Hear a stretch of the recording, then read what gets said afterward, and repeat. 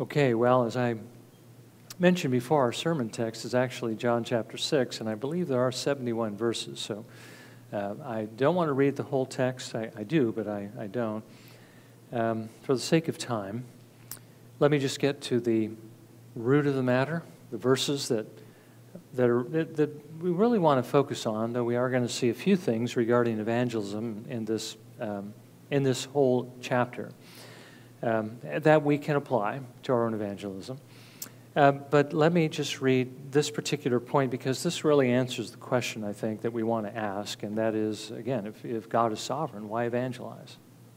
Okay, so John 6:37 through verse 44, Jesus says, "All that the Father gives me will come to me, and the one who comes to me I will certainly not cast out. For I have come down from heaven not to do my own will, but the will of him who sent me. This is the will of him who sent me, that of all that he has given me, I lose nothing, but raise it up on the last day.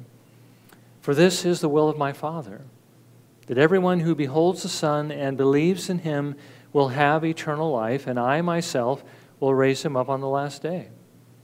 Therefore the Jews were grumbling about him because he said, "I am the bread that came down from heaven." They were saying, "Is this not Jesus, the son of Joseph, whose father and mother we know? How does he now say, 'I have come down out of heaven'?"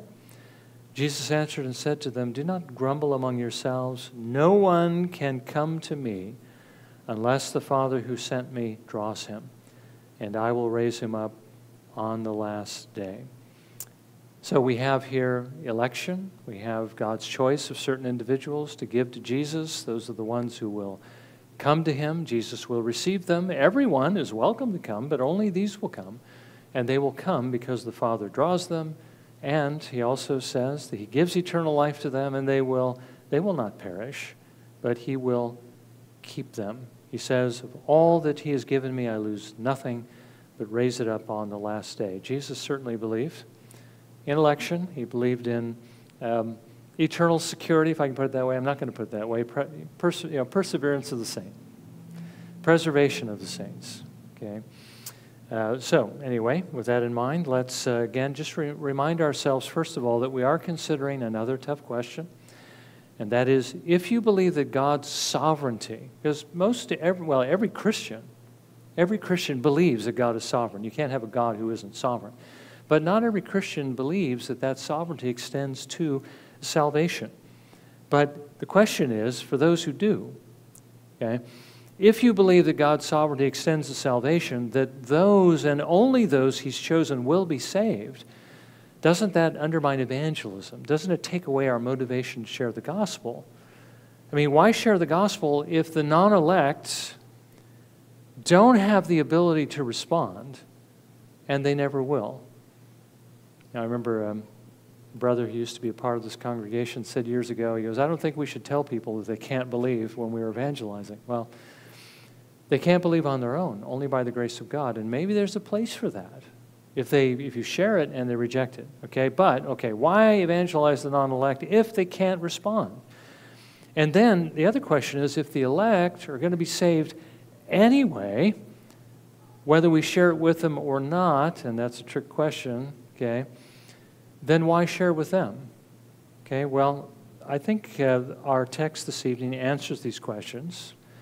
It actually answers several other questions. It gives us a methodology for evangelism, and, as I've said, answers these objections. So first of all, let's begin by considering how Jesus evangelized these Jews.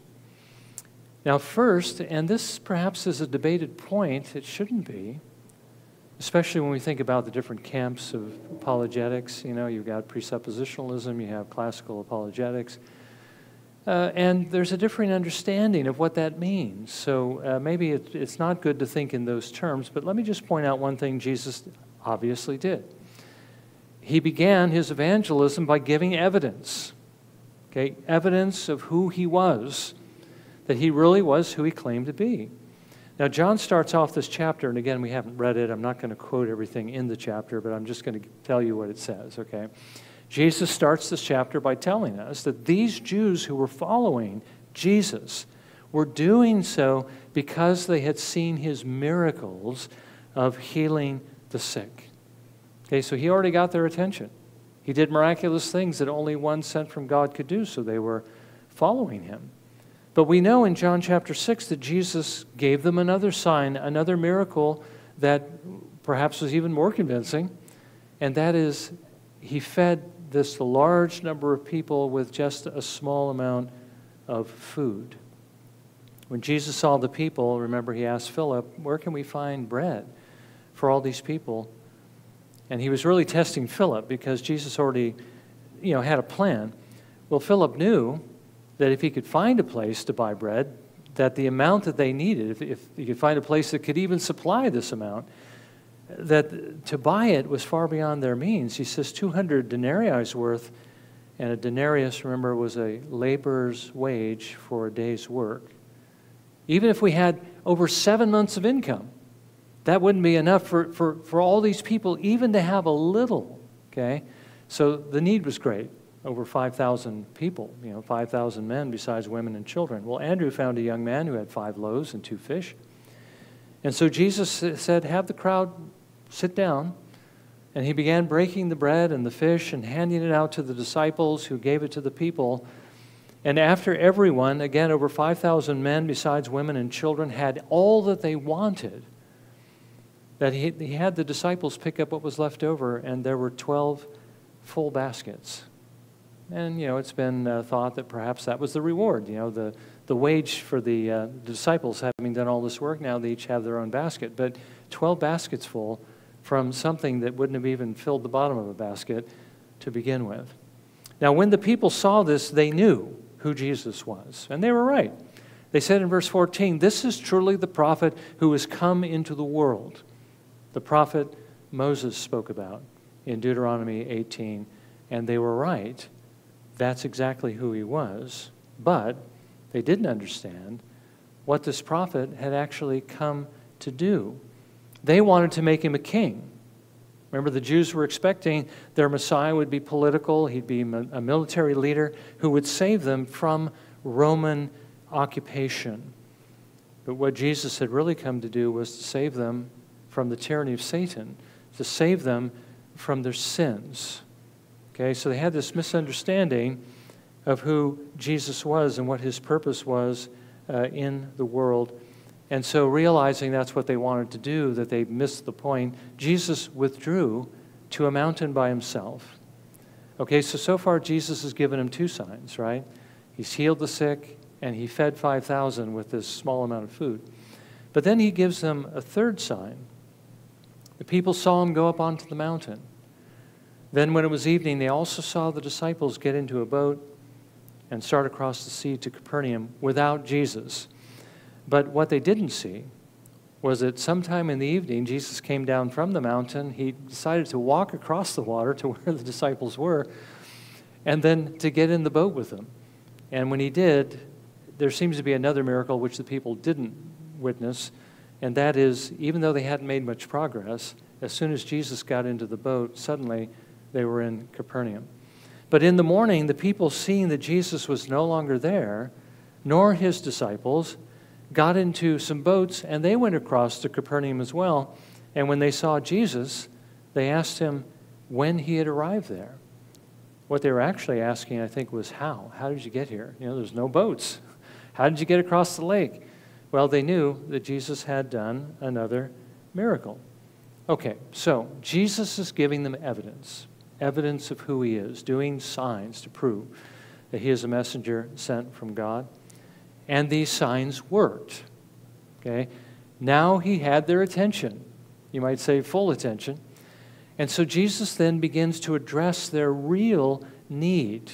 He begins to preach the gospel to them. And that's really what all these images have to do with. The bread from heaven.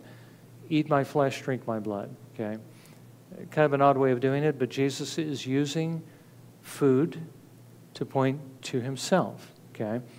Now, he turned the conversation, first of all, from what they were seeking, which was a king. They wanted this king because this king could feed them.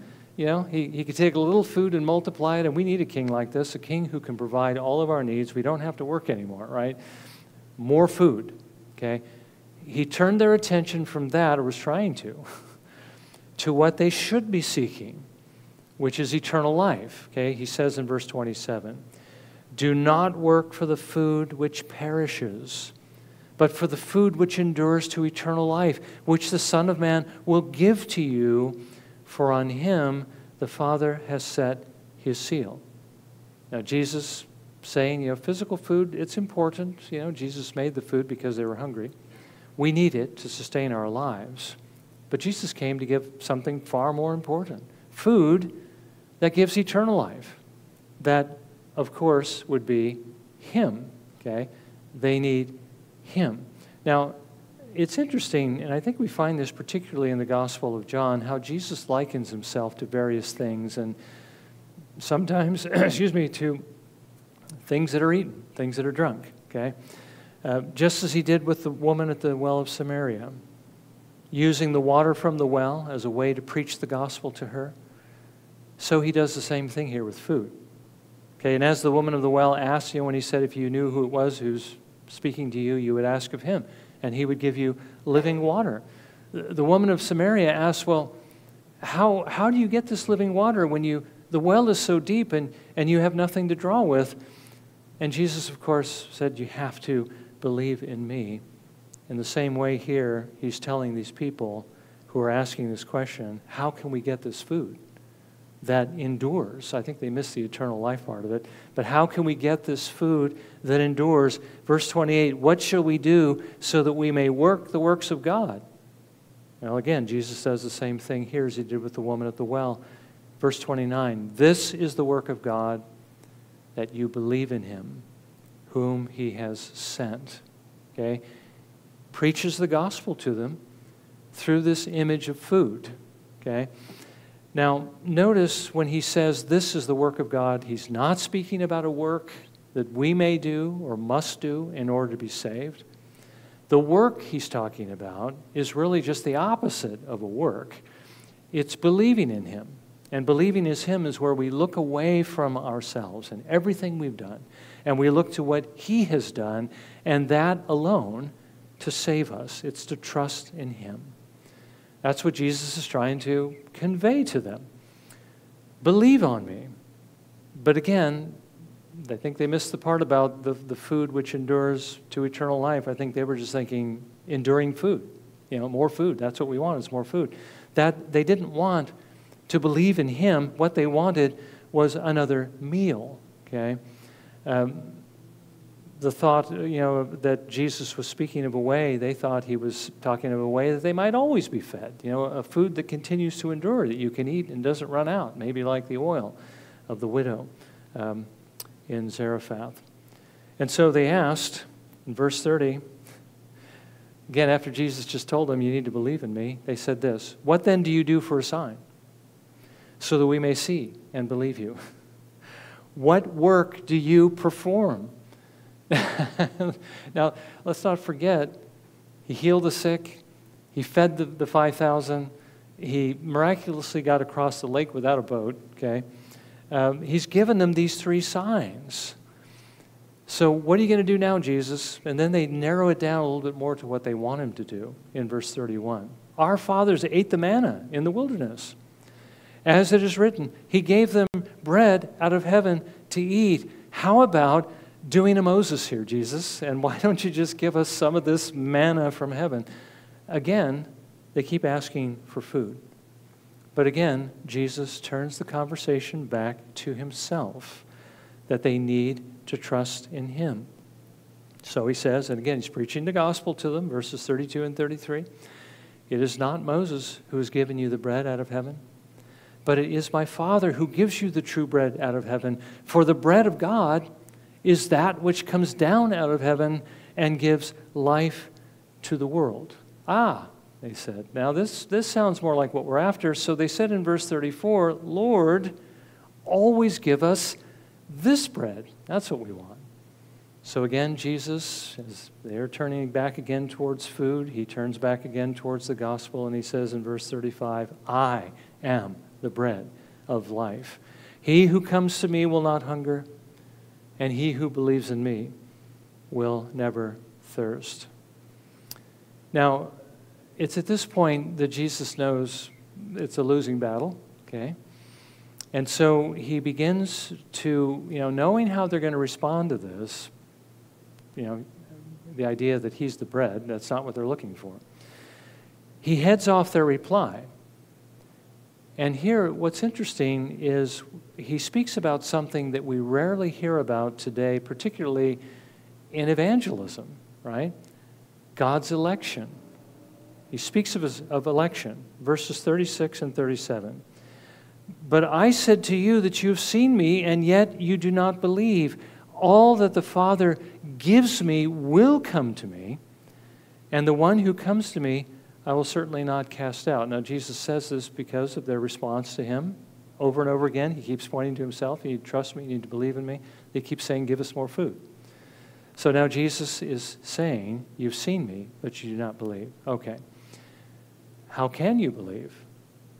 All that the Father gives me will come to me, and the one who comes to me I will certainly not cast out. Well, there's something that's missing, something they needed, something which apparently they didn't have. Okay, now they had seen the signs. They knew he was a messenger from God. They had heard the gospel, but they still didn't believe. And the question is why? Why didn't they believe? Doesn't everybody who sees miracles that Jesus did, didn't all of them believe? No. As a matter of fact, and many of them who saw the miracles actually got angry at him and accused him of being in league with the devil. Okay, miracles by themselves are not enough. What is missing, okay, in the picture? Well, it wasn't that Jesus failed to make his case. The evidence was overwhelming. It was because the Father had not given them to Jesus. He said, all that the Father gives me will come to me. The implication is, you're not coming to me, which means the Father has not given you to me. They were not chosen. They were not elect. Now, the Jews didn't understand what he was talking about. They continued to argue with him. Well, wait a minute. How can you say you came down from heaven? We know who you are. We know who your father is, Joseph. We know Mary, your mother. How can you say that you've come down out of heaven? Now, it's interesting. Jesus doesn't answer them, but he simply states, as a matter of fact, again, what he already said, and emphasizes perhaps something even more important. No one can come to me unless the Father who sent me draws him, and I will raise him up on the last day. This verse is so very important to understand how evangelism works. No one can. Okay? No one has the ability. No one has the power to come to him. Not to believe the gospel, to believe the facts. I mean, anyone can do that. The devils believe it. They tremble. But to come to him in a saving way, no one can come to him, he says, unless the Father draws him. And the word there for draw is compel or drag. It is to kind of, the idea is essentially to force them to come. But we know that the way he does this is through the power of the Holy Spirit. Jesus will say in the same chapter later on, it is the Spirit who gives life. The flesh profits nothing, in verse 63.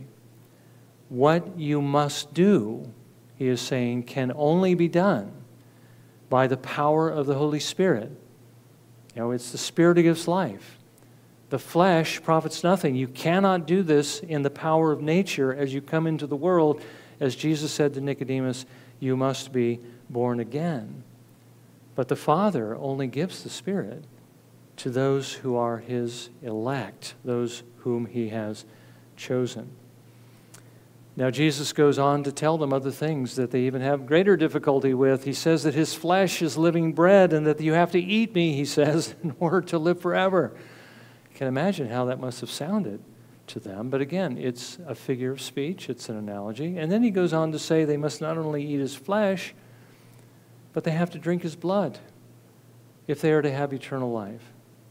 And Jesus, interestingly enough, doesn't actually even explain that, does he? He just simply says it, okay? But we know he doesn't mean this literally. He means it figuratively. He's the bread that comes down out of heaven, but he's not literal bread. He's not literal manna. But he is bread. He is the one that if we eat or believe on, we will have eternal life. And the same thing with regard to this other image, eating my flesh and drinking my blood. Okay? His body was going to be broken. His blood was going to be shed so that all who believe in him would have eternal life. So he's likening faith to eating and his flesh and drinking his blood.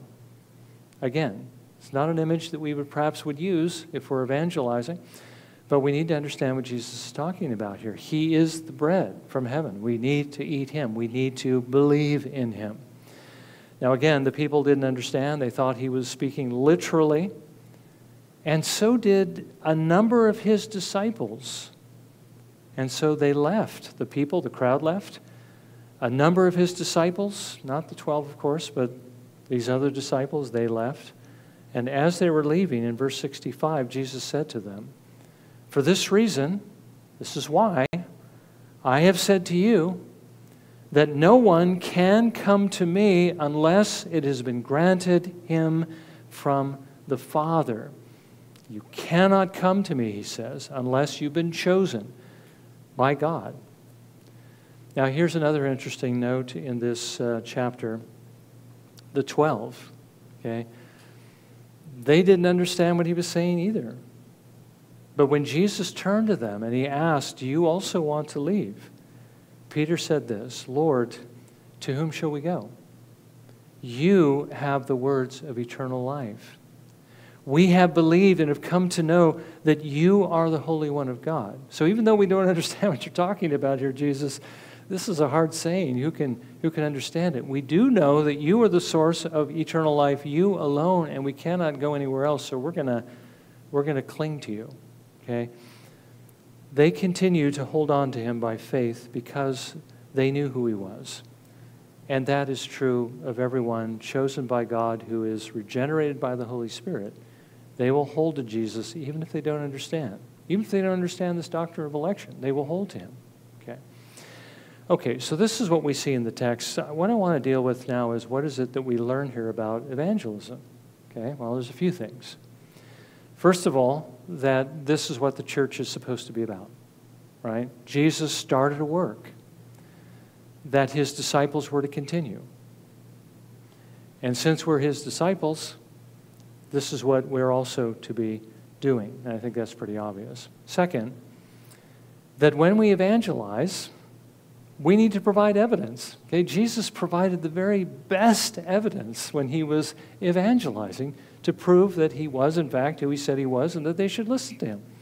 Because he speaks the words of eternal life. And the way he did it was by doing these miraculous things. He gave proof. Now, we need to provide proof as well, but we can't do it in the same way. Okay, what we need is to use apologetics. Now, obviously, we cannot replicate the miracles that Jesus performed.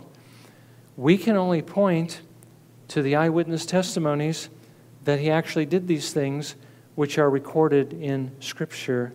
And, of course, we can also point out in Scripture, I think one thing we don't want to forget is that prophecy, that's only God can tell the future. But Jesus definitely, before the event took place, many years before it took place, Jesus predicted with absolute, precise detail what was going to happen to the temple, what was going to happen to Jerusalem before that generation of people then living would go off the scene, before they would die. And remember, we saw that series by R.C. Sproul on that. That's a very important point.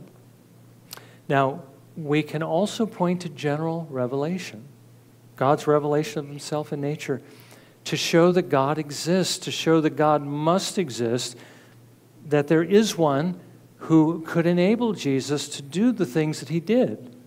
And let's not forget, R.C. said that's where we need to begin. There has to be a God before there can be a Word of God. And that many liberals dismiss the idea that the Bible could be the Word of God because it claims to be the Word of God, but we know God doesn't exist, so they just dismiss it. So show that God exists, and then show that the Bible is his Word. Okay, so we need to be ready to give some arguments, present some evidence for the things that we're going to be sharing with them. And again, notice that Jesus didn't just simply say, I'm the Son of God, believe in me, but he actually gave them evidence, okay? Well, third, that we do need to present the gospel, obviously, the message of what Jesus has done to save sinners. Let's not forget how Jesus kept bringing the conversation back to their need of him.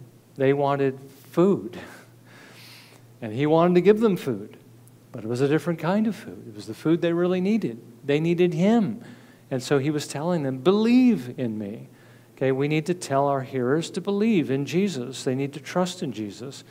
If our hearers sidetrack us, like these people kept trying to do to Jesus, we need to get the conversation back on the right track. We need to keep it focused on their need. Remember what R.C. talked about, how when he was debating somebody about the truth of the Christian religion, he would say, tell me something. What do you do about your guilt? Well, people have guilt, and they sense that they need forgiveness. We need to keep the conversation focused on the fact that they do, in fact, need forgiveness. But Jesus alone is the one who can meet that need, because he alone has made an atonement that makes that possible. And then finally, we need to remember what the Bible teaches about election, okay? Most people are not going to listen to us, okay? They'll have a myriad of reasons why they don't believe the Bible, why they don't believe the gospel. I'm sure you've heard many of them. And there are even some who would say they don't believe in God. Although, as R.C. also pointed out, most people do believe in God. They just don't happen to believe in the right God. And they believe there's a God who exists. We hear about it all the time in politics. You know, God did this, God did that. But what God are they talking about? Sadly, at the end of the RNC, the first night of the RNC, there was this woman who came out who was, I think, some kind of a pastor or practitioner in the Sikh religion. And she goes on chanting this song, and everybody's kind of looking at her like, not sure if they were ready for that, but somebody lined that up. Say, so whose God are we talking about? You know, when we're talking about that they believe that God exists, okay? Well, there's only one true God. He's the only one who does exist. So anyway, we need to remember that there are going to be people who have all kinds of arguments, which is why we need to give them, again, that evidence. However, when it comes to election, let's not forget, you know, why is it that Spurgeon evangelized? Why is it that George Whitefield gave himself so tirelessly, the Apostle Paul? It's because they knew that there would be those who would listen to them. Again, think about the 12, and actually the 11, okay, who heard Jesus say some pretty difficult things. But they believed, and they continued to believe even if they didn't understand. Okay? There are those who are elect, that the Father gives a Spirit who compels them to come to Jesus, not against their will, but he changes their will to make them willing to come. It's not that these 12 were more gullible than the rest. Again, God gave them his Spirit, and when God gives his Spirit, there is nothing that can tear that person away from Jesus. But now, let's go back to the original question, okay, that we were wanting to look at. Why should we evangelize if God elects? If the non-elect are never going to be saved, okay, why should we evangelize? If the elect are going to be saved, whether we share the gospel with them or not, doesn't belief in God's sovereignty kill evangelism? Well, as a matter of fact, it doesn't. Okay? Did it kill Jesus' evangelism? No. Okay? He believed in election, didn't he? All that the Father gives me will come to me. No one can come to me except the Father who sent me compels them to come. He believed in election, and it certainly didn't kill his evangelism. Now, in our passage, did Jesus preach to the non-elect? Yes. Okay?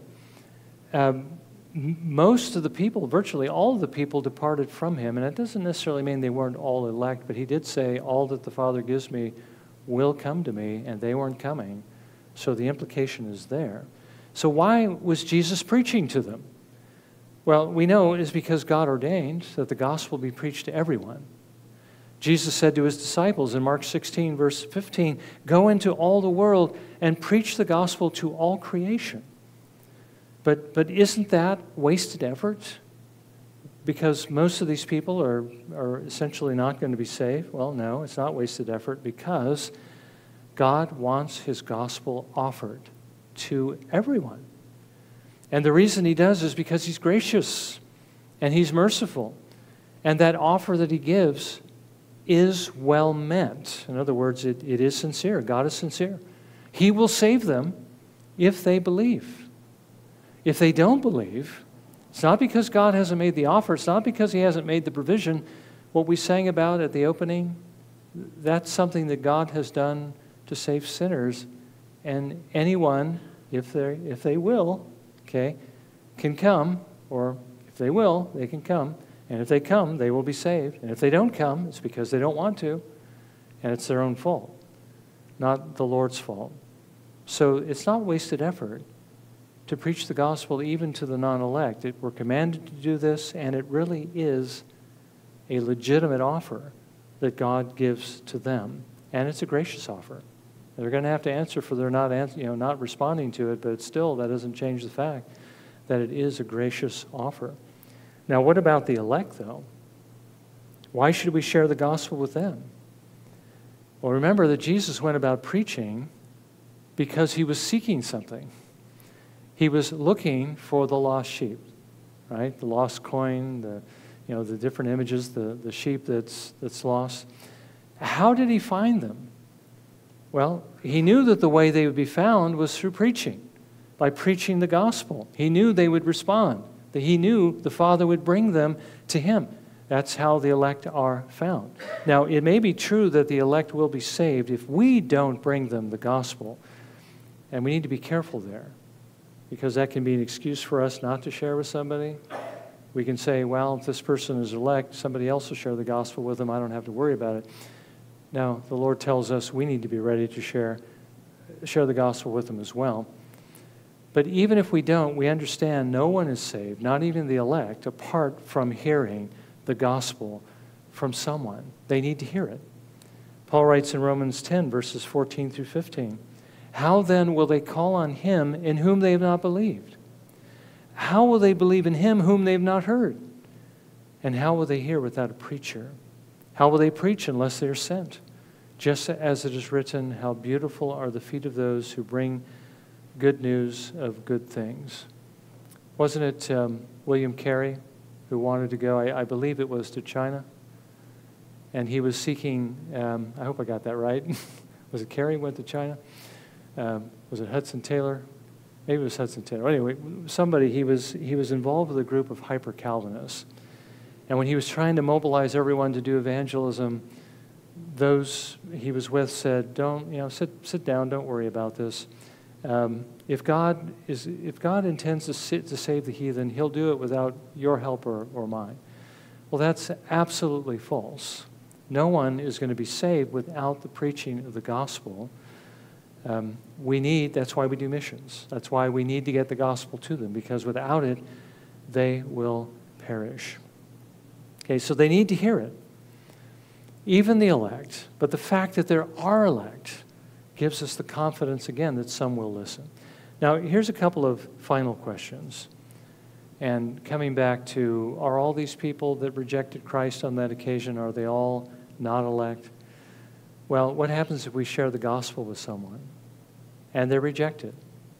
Should we consider them a lost cause and no longer, don't even try after that? Well, obviously not, okay? They may be chosen, but this might not be the time of his choosing in order to bring them to faith in Christ. So we need to continue to pray and give the truth to them, because the Lord might yet show them mercy, and this is our hope, of course, for our children. Okay? They may not be responding now, but that doesn't mean they will always reject the gospel. Now, one last question. What if we share it with them? And they believe it. Okay? They believe it's true. They believe the facts. They believe the history. Okay?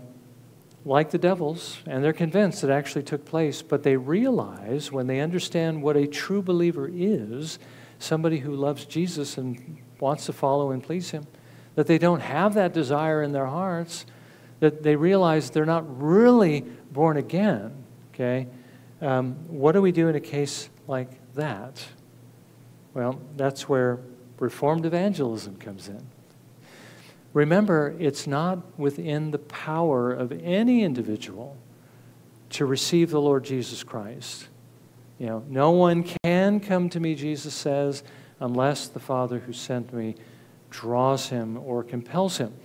So we can't just simply say, the matter is easy to solve. Just believe on the Lord Jesus Christ and you will be saved. Oh, I know that I have to believe in the Lord Jesus Christ, but I can't believe in him in that way. I believe the facts, but I just can't trust in him. So then what do we tell them? Well, that's where Gerstner's book, Steps to Salvation, can come in handy. And he would say that today this is almost unheard of because people are given the assurance that they belong to Christ whenever they go forward at an altar call and they pray the prayer and they say they believe the facts. They're given assurance they belong to him. But they shouldn't have that assurance until they see Christ being formed in them. So if the marks of grace were also conveyed along with the gospel, perhaps we'd have more people in this category. But what do we do? What do we tell them? Well, we tell them that it's not in their hands, it's in God's hands. And so you need to seek the Lord for his mercy. How do you do that? Well, you tell them that they need to use the means of grace, use the means by which God saves, attend church, not because they want to necessarily, because they need to, put themselves under the preaching of the gospel. They need to read the Word of God. They need to pray and ask for God's mercy. Now, this doesn't guarantee that they're going to find the Lord or that God's going to have mercy on them. They may very well find him. Many who sought the Lord in the days of the Puritans who told them they needed to do this actually did find. And what Edwards would say is, I can't guarantee you'll find, but I'll tell you this, if you don't seek the Lord, you will certainly perish. So there is hope if you seek him. He is merciful. So, may the Lord grant to us, as he did to his disciples, as he called them, may he grant to us also that we may be fishers of men, even as they are, and know how to go about this fishing. Well, let's bow for a moment of prayer, and let's ask the Lord to help us to appropriate at least some of the things that we've heard this evening from, again, the example of our Lord, who was predestinarian, who was believed in election, but he preached to everyone, and he did with confidence. Let's spend a few moments in prayer.